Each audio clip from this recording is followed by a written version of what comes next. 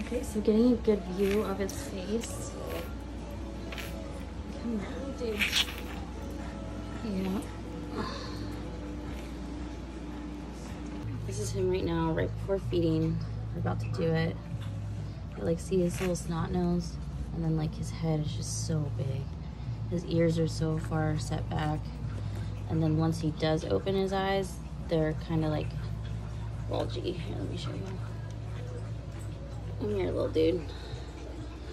He's not a happy camper.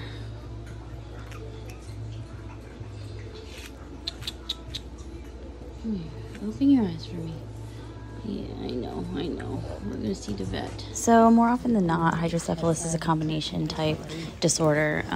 They're usually born with it, and then it comes with other things such as like heart murmur and underdeveloped respiratory system, stuff like that.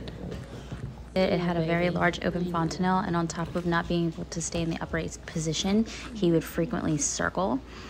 Feeding was difficult, and he always had a very stuffy nose that was not able to be fixed with antibiotics.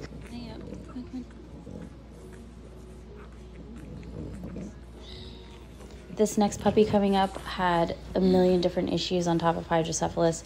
He was functioning at 70% oxygen level, which is why it's so hard for him to walk. It's actually quite painful not being able to get enough oxygen. He had issues with digestion and defecation, and because of the issues with digestion, he was constantly vomiting, so we'd have to sucker his nose and clear the airways. Before diagnosis, we tried enemas, nebulizer, and steam treatments to offer some relief.